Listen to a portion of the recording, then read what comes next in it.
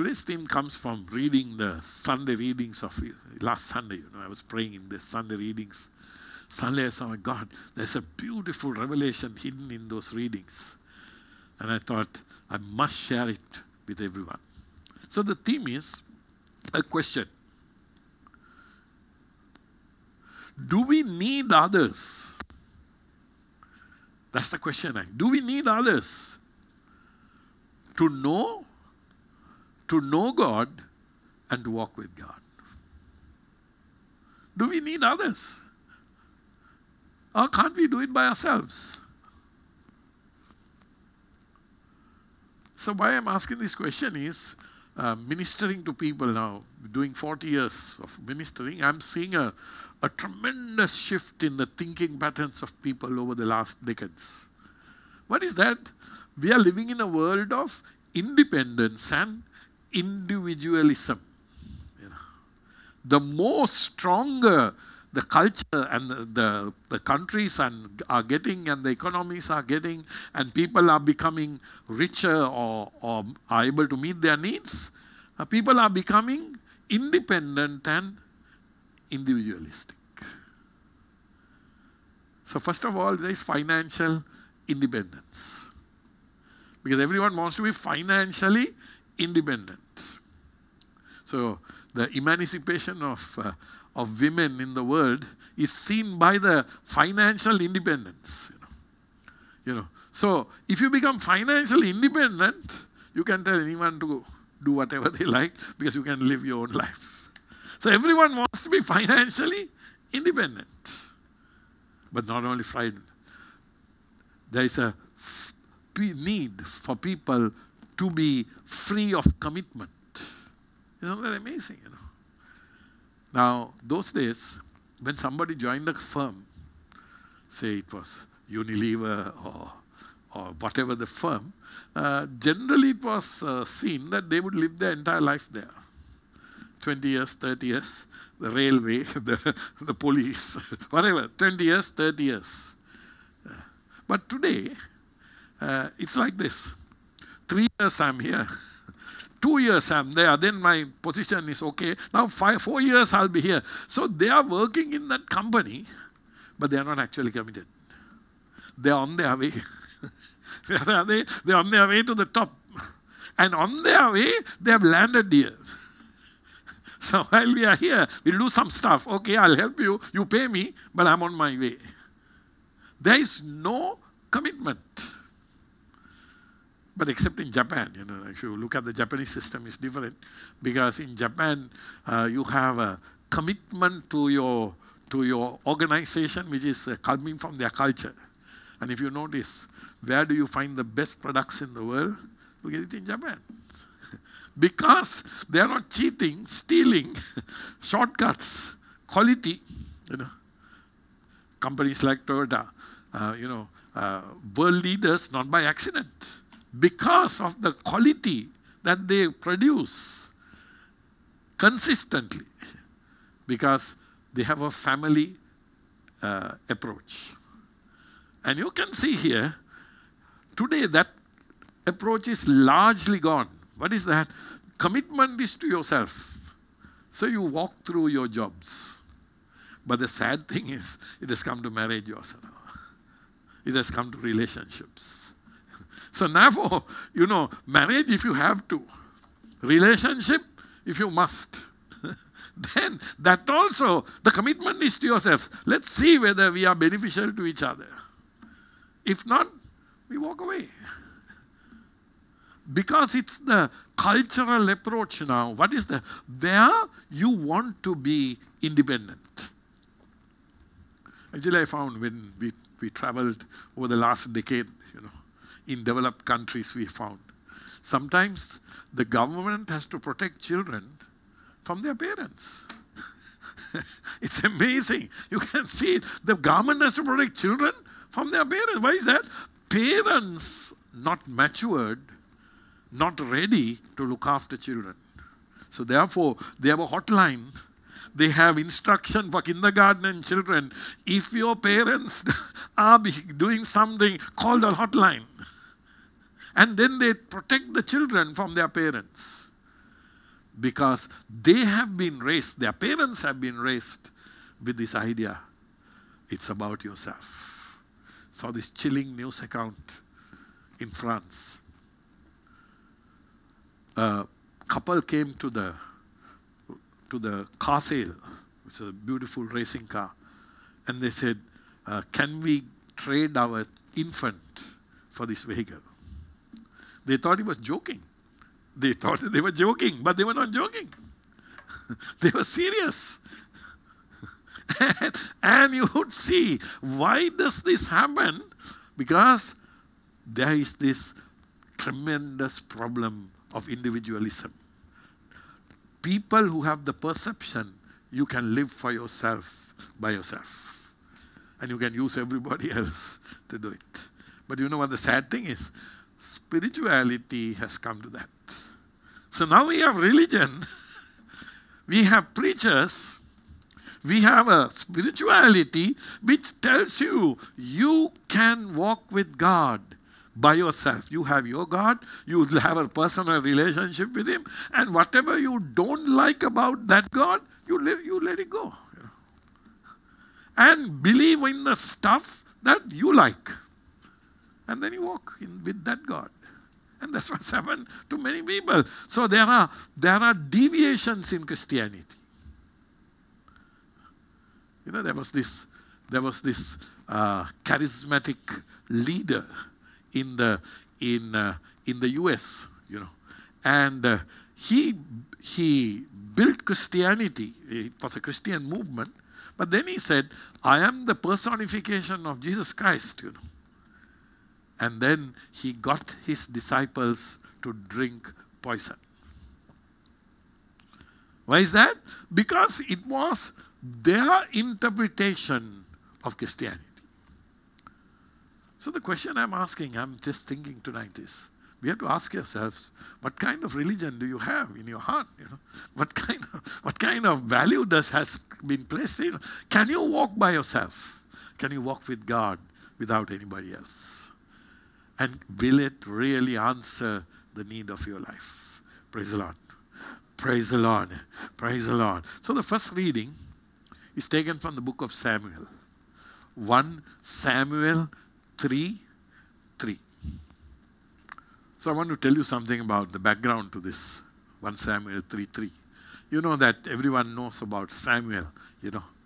So before I talk about Samuel, I want to talk about his mother, you know. Samuel's mother had a big problem. The problem was that she didn't have a child. It became even worse because the husband took another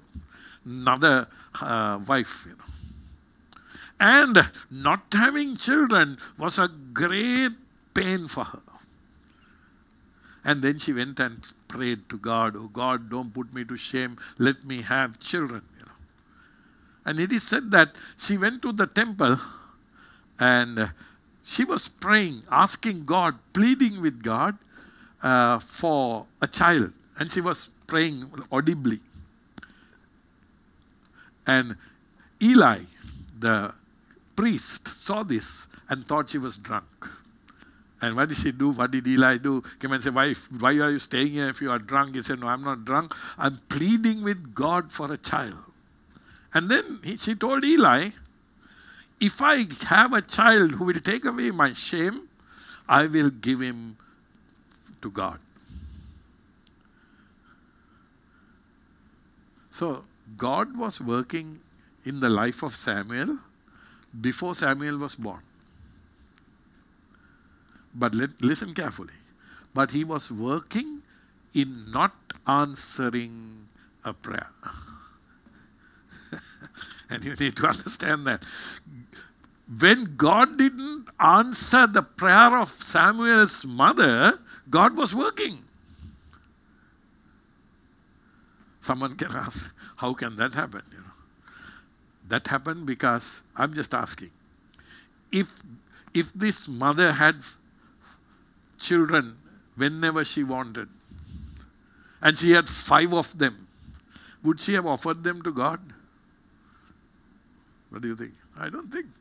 you do this job, you do that job, you do the other job, and you offer them you get them to do their. But why did she offer him to God? Because of the crisis in her life. So my brothers and sisters, if God is not answering you, he may be doing something that you don't understand yet. And all we can do is surrender to him in that crisis. As long as you ask, why, we are stuck. And tonight I want to offer you this first hope. In all unanswered situations, God is at work. So we may never think, we are thinking God starts working when the question is answered. No, he's working when there is no answer.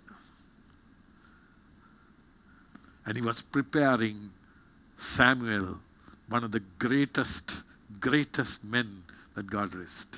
Praise the Lord. Praise the Lord. Praise the Lord. So you can see, now Samuel is now given to God in the temple. And here comes the story now, the background, You can repeat after me. The lamp of God had not yet gone out.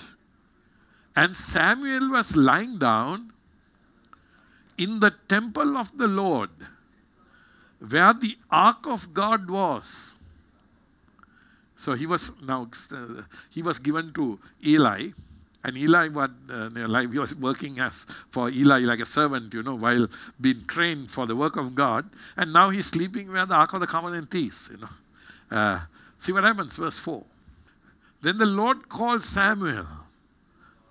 Samuel answered, "Here I am." Okay, verse 5. And he ran to Eli and said, "Here I am. You call me." But Eli said, "I did not call. Go back and lie down." So he went and lay down. Do you know what is happening? This boy is serving in the temple, but he has never heard the voice of God. Can it happen to us? We have been going to church all our life, saying our prayers, but we may have never heard the voice of God in our lives. So our God relationship with God is essentially a third-party thing. Somebody said, that happened. This one said it. This is the meaning of these words. It's a third-party thing. And you can be a serving God and you have never heard his voice. And if that is so, tonight is a good day to begin this journey of saying, "Lord, I want to hear you speak." And it's the right of every single Christian. You must hear his voice. Not the voice of somebody else telling you what the Lord said. Of course, you need that. But you need to hear that voice. And Samuel didn't. Maybe we never heard it. Verse 6. Again the Lord called, "Samuel, Samuel." And Samuel got up and went to Eli and said, "Here I am. You call me." "My son," Eli said, "I did not call. Go back and lie down." It's like playing hide and seek. God also must have been doing a joke. He's calling this guy. He's running to somebody else. I remember when cell phones were new, And it was the time when everyone, so it was a unique thing. So at that time we were having a press, and there was this old gentleman who had just bought a cell phone, And he sat there to work, And there was this young guy, he used to come for printing work, He was pretty naughty, He realized that this guy was now new with the cell phone. So he found out his number and sat next to him and he dialed him. And now the moment the phone rang, this guy ran out of the office to answer. And he went on the road because he won't answer, he'll cut. He got him to run about 10 times outside because this guy hoping for a call, but he cuts. In the same way, I think same thing is happening. God is calling Eli, God is calling Samuel, but he's getting the wrong number. He's answering somebody else. Okay, verse 7. Now Samuel did not yet know the Lord. Can you see that? He was serving God, but he did not know him. The word of the Lord, you can repeat that, had not yet been revealed to him. Can you see that? Not yet been. So, my brother, my sister, you can study the word without it being revealed into your heart. And that's when we get stuck. And here is the beautiful revelation. Each of us needs to hear him. And this week, we may be the beginning of really, really wanting to hear his voice. And look at verse 8, beautifully given to us. The Lord called Samuel a third time. And Samuel got up and went to Eli and said, "Here I am. You call me." Then Eli realized that the Lord was calling the boy. Can you see now? Somebody else realized what God was doing in this person's life. Verse 9. So Eli told Samuel, "Go and lie down. And if he calls you, say, 'Speak, Lord, for your servant is listening.'" So Samuel went and lay down in his place. Now can you see? You need someone to lead you to God. That's why we have a church. That's why we have a community. You need God. You need to be introduced to God.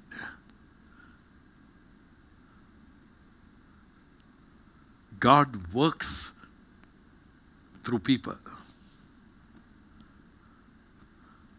Someone can turn around and tell me, what about St. Paul? God came directly into his life. Of course. But see what happened next. He was led to the people. And it was this lowly Ananias who actually brought the baptism of the Holy Spirit into the life of Paul. And you look at verse 10, yes. The Lord came and stood there, calling as at other times, "Samuel, Samuel." Then Samuel said, "Speak, for your servant is listening." Praise the Lord. Praise the Lord. Praise the Lord. Can you see now? Introduced to the Lord by another. And the beautiful thing completes with verse 19. The church offers us verse 19 as the concluding verse. This is verse 10, verse 19. And it says here, "The Lord was with Samuel as he grew up, and he let none of his words fall to the ground." Now can you see? Now Samuel personally knew the Lord. So I think we need to look at our own life and find out, did we have a Eli in our life? Did we have a mother who prayed? When I think about it, in my own life, I suddenly realized, my mother was praying for me desperately because I had lost my faith, had gone into so many addictions, and my life was a mess. And she used to keep on praying, And then I remember it was a nun who really became Eli for me, bringing God into my life. But once I received him, God gave me the grace to walk with him independently, to start hearing his voice, to know his love and walk with him. And here is the whole process. Somebody prays for you, somebody else becomes Eli, and then you start walking with God. Everyone must walk personally with God. Praise the Lord. Praise the Lord. Praise the Lord. So otherwise what happens is, in the church we are Christian. In the prayer meeting we are holy and praise and worshippers. Among friends we become heathens. So we are caught up in this whole system, where we don't personally walk with God. And tonight I'm just inviting you, let's find that place in our life. It's number one. When we go to the gospel, we find Eli there, we find God there, and we find Samuel also. It's amazing, how Eli, God, and Samuel are all three there in the New Testament. Let's show. John chapter 1, verse 35. Now here is John the Baptist. The next day, John was there again with two of his disciples. So John was hanging out. Two of his disciples were there around him, and they were admiring him, and he was hanging out. Verse 36. When he saw Jesus passing by, he said, "Look, the Lamb of God." Can you see now? He pointed to Jesus. Eli pointed to God. Who is Eli here? John the Baptist. Who is God? Jesus, who is the Word of God. Now can you see? John is introducing his disciples to Jesus. He is not keeping them for himself. Look at verse 37. When the two disciples heard him say this, they followed Jesus. My God, John lost two disciples. Can you see now? What John's purpose? What was his purpose? Introduce them to Jesus. What is our purpose? Introduce people to Jesus. To do what? That they may walk with him. Not to keep them for ourselves. Introduce them to Jesus. Then they walk with him. And look at verse 38, beautifully explains. Turning around, Jesus saw them following and asked, "What do you want?" They said, "Rabbi," which means teacher, "where are you staying?" They want to find out what he's doing. Where are you staying? Verse 39. "Come," he replied, "and you will see." So they went and saw where he was staying and spent that day with him. It was about the 10th hour. Now we haven't been introduced to Samuel yet. Now these two disciples only came, Now can you see? Now Samuel is coming now. Verse 40. Andrew, Simon Peter's brother, was one of the two who heard what John had said and who had followed Jesus.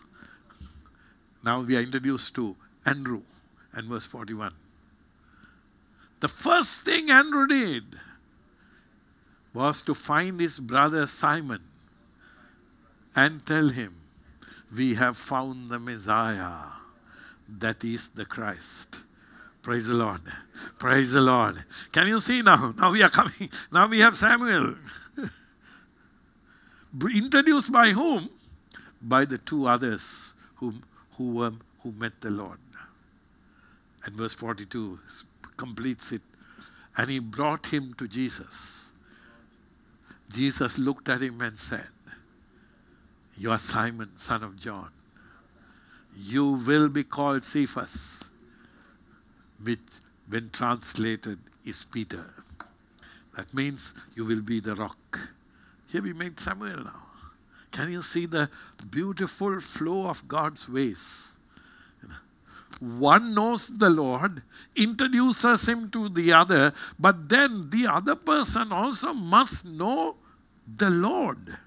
and God's plan for each one becomes released. Praise the Lord. Praise the Lord.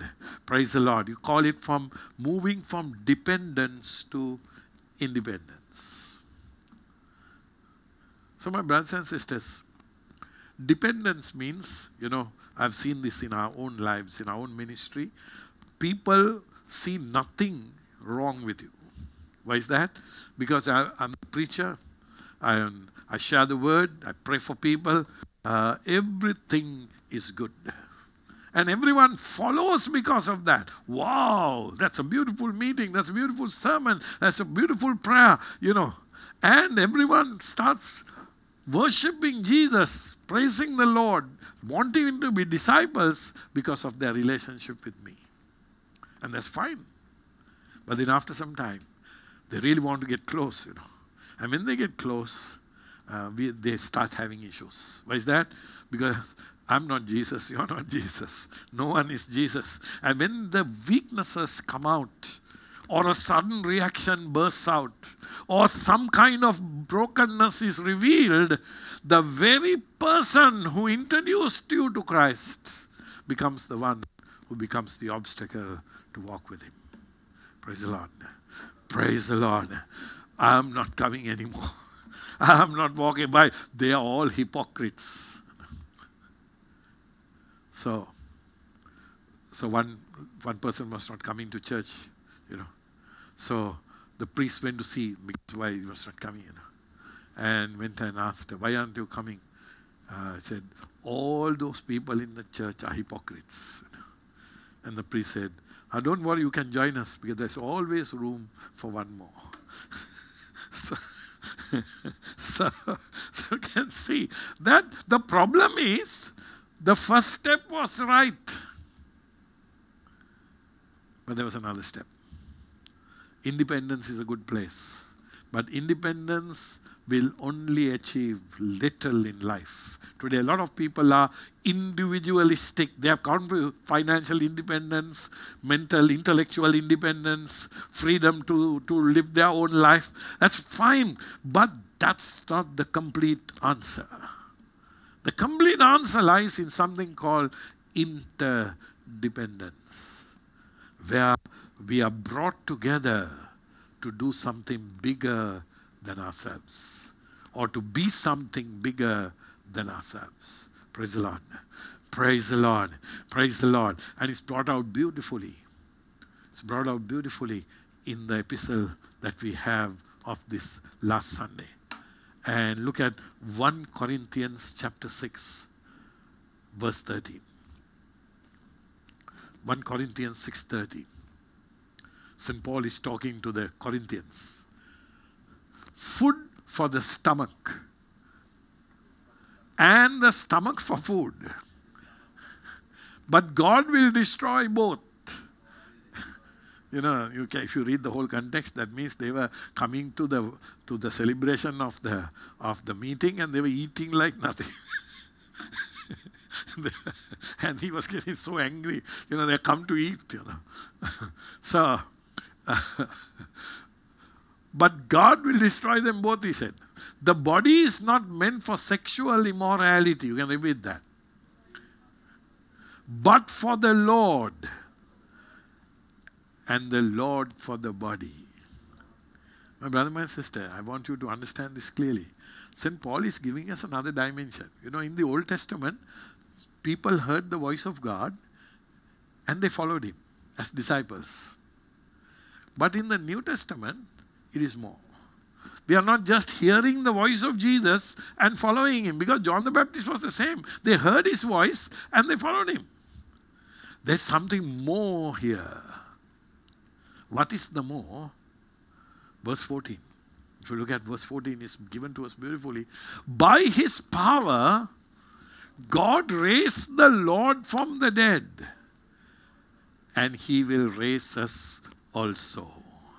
In other words, there is an element called divine life now working inside us when you accept Jesus. People have forgotten this. We have gone to the philosophy of Christ. We have gone to the theology of Christ. We have gone to the principles of Christ. We have gone to the ethics of Christ. We have gone to the values of Christ. But we have forgotten that there is a divine element the moment you accept Christ into your life. So like the vaccine, everyone is talking about the vaccine. And what happens when you receive the vaccine?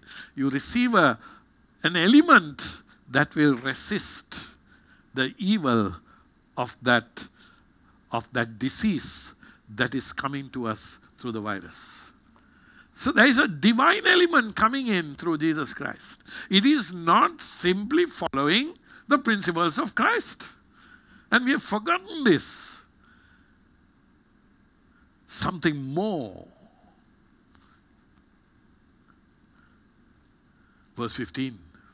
Do you not know that your bodies are members of Christ Himself? Isn't that shocking? That I am a part of Jesus Christ? In baptism, I heard Bishop Barron say that we become part of the Holy Trinity. I thought to myself, I dare not say that in a public sermon, how do you become part of the Holy Trinity? Then I checked the Catechism of the Catholic Church. That's exactly what it says. In other words, when you accept Jesus into your life, you simply are not following Him. You become a part of Him. You become a part of Him, and His life is flowing through us. See how St. Paul explains it, because they were having a problem in Corinth. Shall I then take the members of Christ? You can repeat that. And unite them with a prostitute? Never. Can you see? St. Paul is telling these people, they had these temple prostitutes. That's why we don't have the cultural understanding. In Corinth, they had these temple prostitutes. One of their religious rituals was having sexual relationship with temple prostitutes. And they were used to that. And they brought that thinking here. And St. Paul is saying, you can't do that, because the moment you took Christ into your life, you became a part of Jesus Christ. Praise the Lord. Praise the Lord. Praise the Lord. And he confirms it. Verse 17. If you look at verse 17. But he who unites himself with the Lord is one with Him in spirit. Isn't that amazing? You become one with Him in spirit.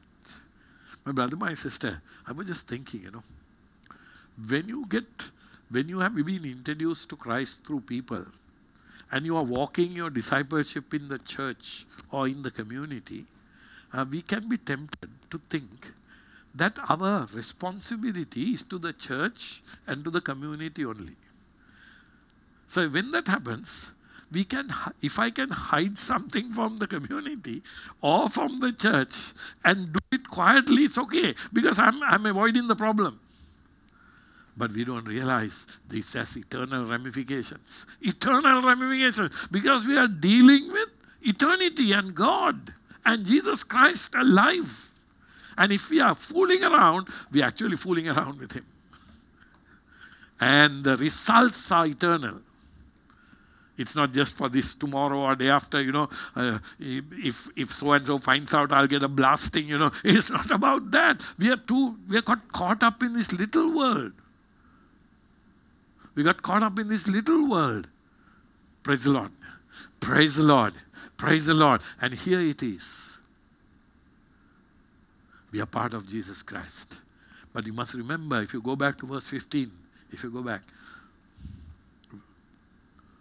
do you not know that your bodies are members of Christ Himself? What does that mean? That means every disciple of Jesus Christ is related to one another. Every disciple of Jesus Christ is a part of one another. And God, when He's moving by the Holy Spirit, He's moving together with everybody. Praise the Lord. Praise the Lord. So my brothers and sisters, when we become a part of this great move of God, God working together with everybody else, our little life, God uses to do great things that you can't imagine. That's the power of what He wants to do. That's why we have to become from dependence. Somebody has to introduce us to Christ. Then we have to become independent. We have to walk personally with Christ, never mind what others do. Then we have to become interdependent. That's when I complement the weakness of another. That person is weak, but my strength will balance that. I am weak, his or her strength will balance that. And because of that, we grow together into the nature of Christ. Praise the Lord. Praise the Lord. Praise the Lord. Working together, led by the Holy Spirit. This is our call. That's the meaning of the church. That's the meaning of the community. Introduced to the Lord by somebody, growing into independence. I walk personally with God and I'm responsible to God. Never mind what happens. Then God calls me to work together. We are one body. And I carry the woundedness of one and they carry my woundedness. Suddenly, we have supernatural life flowing through us. Praise the Lord. Praise the Lord. Praise the Lord. So tonight, I want to offer you a beautiful example from the life of St. Francis to illustrate this. Actually, St. Francis was a man who had a deep personal encounter with Jesus Christ. Many people today tell us, after Jesus Christ, the greatest impact on the church has been St. Francis of Assisi. You know? And for us, good to remember, he was a layman. He lived a layman. He died a layman. In fact, he never had any permission to preach, you know. And that's why he went to the Pope. When somebody said, you can't preach, you're a layman, he went to the Pope to ask permission. And the Pope received a dream from God and gave him permission. But the beautiful thing is, St. Francis deeply wanted to follow Jesus. That's all he wanted to do. And this inspired others to join him. Actually, they say that in his lifetime, there were 10,000 friars in his order. I don't know what they fried, but it's 10,000 in his order. You know. And this story I'm trying to tell you is about a record given by one of the brothers who wrote about his life. They were spending the winter in a hut, and snow had fallen, and there was no travelers on the road, and there were 3 rogues or thieves, and they used to waylay people on the road, and that's how they lived, you know. But now they had no one, so what do you do? They were hungry, and they came to the hut where St. Francis was with 2 or 3 brothers. They were spending the winter there. And they came and knocked on the door and asked for food. Can you please give us food? So that brother recognized who these people were and said, you rogues, he said. We know who you are. You waylay people. Now you don't have anyone to rob. Now you come to ask for food. Get out from here. Chase them. And then Francis was inside. Francis asked, what's the noise? He said, the noise is because these thieves came and I chased them off. Now, they had this law of obedience. You know. That means in the movement, you have to do what the superior or the person in charge told them. Francis said, you take the food we have, run after them, lay it on the floor, minister to them till they eat, and then you return. Nobody says what he said, but I can imagine. some of the choice language he may have, the holy man may have used in his response. But he was under obedience. So he went. And he stopped these people and said, the master told me to tell you that you have to have this food, and I was instructed to serve you till you had your food. That's exactly what happened. He did that. But they say, when this man returned, the brother returned, together with him, the 3 thieves also returned. Because they encountered Christ in this action. Now actually, you look at the flow. Number 1, Francis has a divine encounter, a revelation. He passes it on to the brother. But that passing on is not very pleasant. How is that? Because it's obedience. In that obedience, this guy goes through hell. But he grows. Can you see how a community works? That's how a community works. You grow through the struggle of saying yes to God. And when he grew in that, it became a blessing for these 3. And actually history, it's a historical thing, this thing what happened. One of those 3 became the superior of the order in later life. One of those 3. Can you imagine the call that God had on his life, which was released when this brother went through the struggle of saying yes. And here is our call tonight. We need others. We need others to know Christ. We need others to grow in Christ.